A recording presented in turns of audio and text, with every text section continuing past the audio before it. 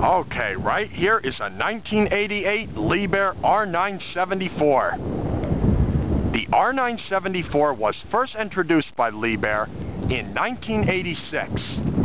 Available from Liebherr in either front shovel or backhoe configurations, depending on what the customer preferred, the R974 was designed to swing a bull clam ranging anywhere from 4.7 to 8.1 cubic yard capacity in front shovel configuration and swing a rock bucket ranging anywhere from 3.2 to 7.8 cubic yard capacity in backhoe configuration.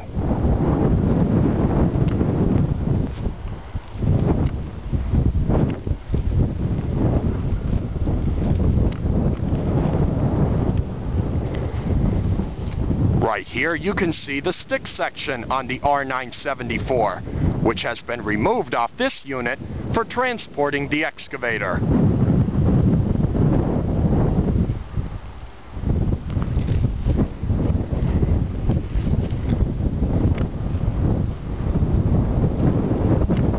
On the top of the boom, here you can see the two stick cylinders, which will push the stick in and out.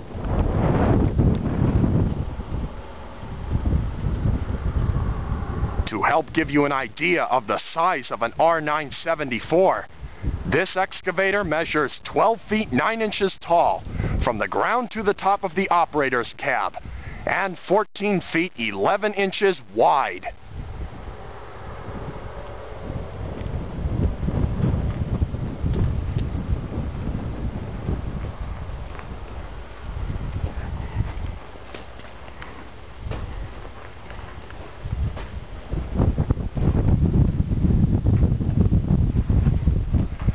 Right here you can see where the two boom cylinders pin to the superstructure on the machine.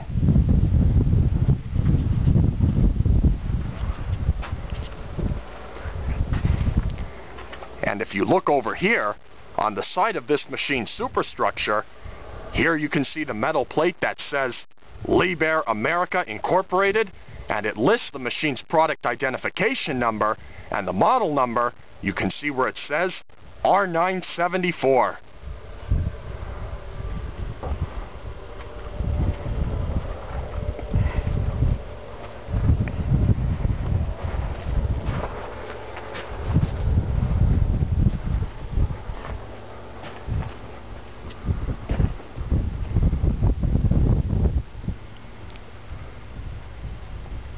"20-inch, 24-inch, or 30-inch crawler shoes were available for the R974, depending on what the customer preferred, and also depending on the type of ground conditions that this excavator would be working on.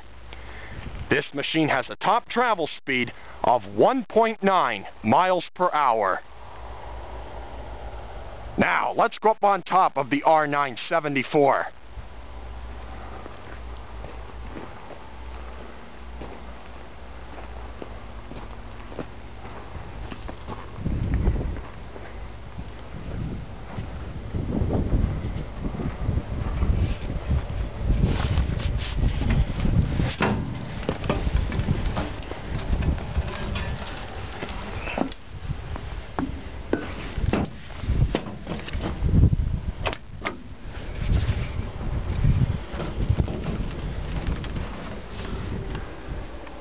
From here you can get a good overview of the inside of the operator's cab on the R974.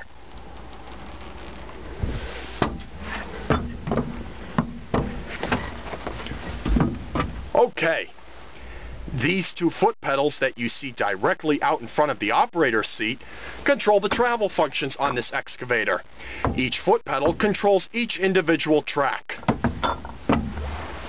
This third pedal that you see over here, off to the left side, controls the swing brake. Off to the right side, here you can see the control panel with all of the gauges and warning lights, which will monitor this entire excavator when it's in operation, and will also alert the operator in case of a malfunction. The two hydraulic joysticks that you see off to the right and left sides of the operator's seat control all of the digging functions of the backhoe attachment in the front, or if this machine were set up with a front shovel attachment. And from right here you can get a crystal clear view of what the operator would see if he were running an R974.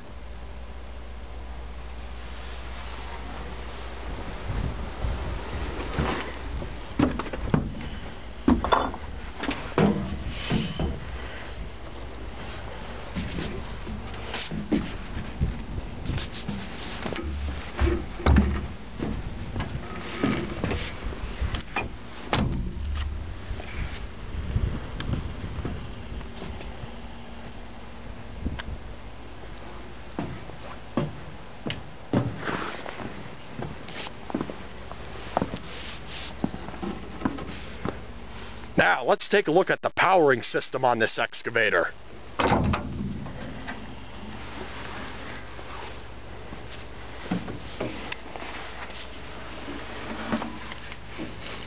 The R974 is powered by a Cummins NTA 855C, water-cooled direct injection, turbocharged and after-cooled inline 6-cylinder diesel engine, which you can see right under here. And this engine produces 382 flywheel horsepower for this machine.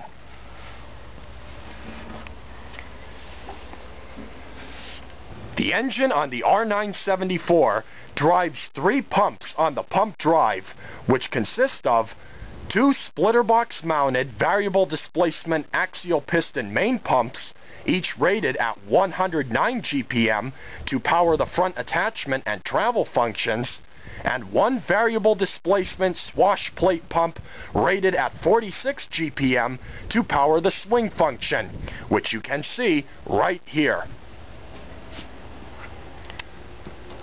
Mounted on the left side of this excavator, located directly behind the operator's cab, is a 190-gallon hydraulic oil reservoir tank, which you can see right here. And here you can see the 2 gauges to show the operator or mechanic how much hydraulic oil is inside of the tank.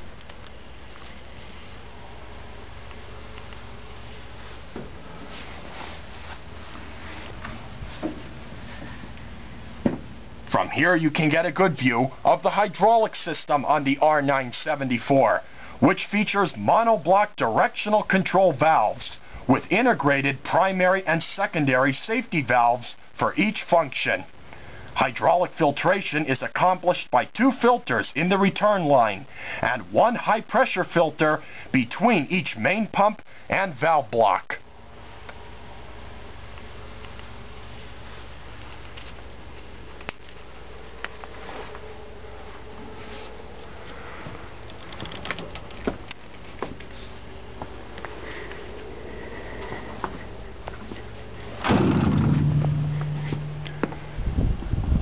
Okay, now let's go up top.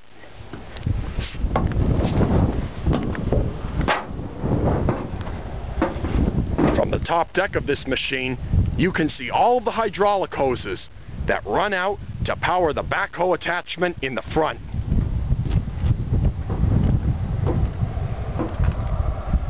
And mounted on the right side of this excavator is the hydraulic oil cooling unit, which you can see right here.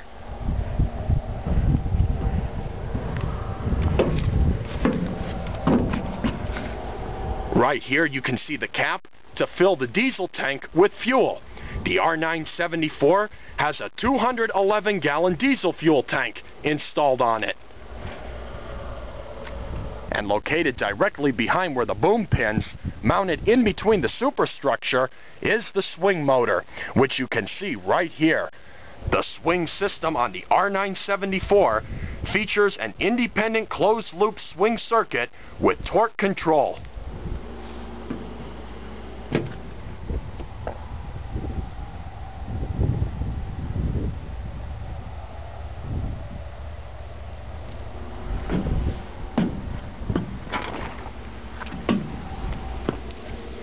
And inside of this compartment, here you can see the engine radiator. And directly below it, you can see the batteries for the machine.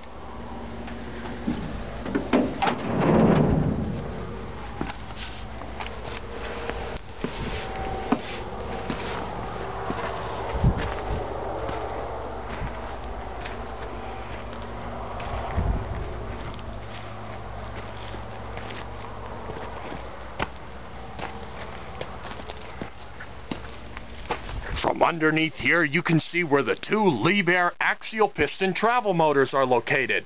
One on each crawler frame, and this is what will propel each individual track. And if you look, you can see where the hydraulic lines run from the motors, through the car body of the machine, and then up to the hydraulic system to power the motors. And from here you can get a good view looking up at this machine's superstructure.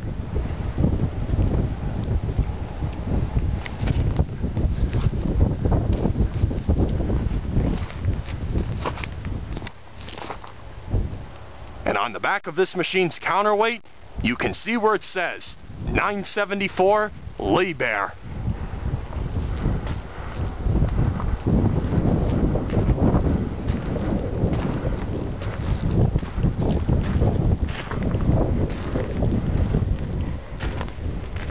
And the overall operating weight of an R974 in backhoe configuration, as you see right here, can range anywhere from 72 to 74 tons and can range anywhere from 76.9 to 78.9 tons in front shovel configuration. The R974 remained in production until 1989, when Liebherr upgraded this machine to the R974 Latronic model.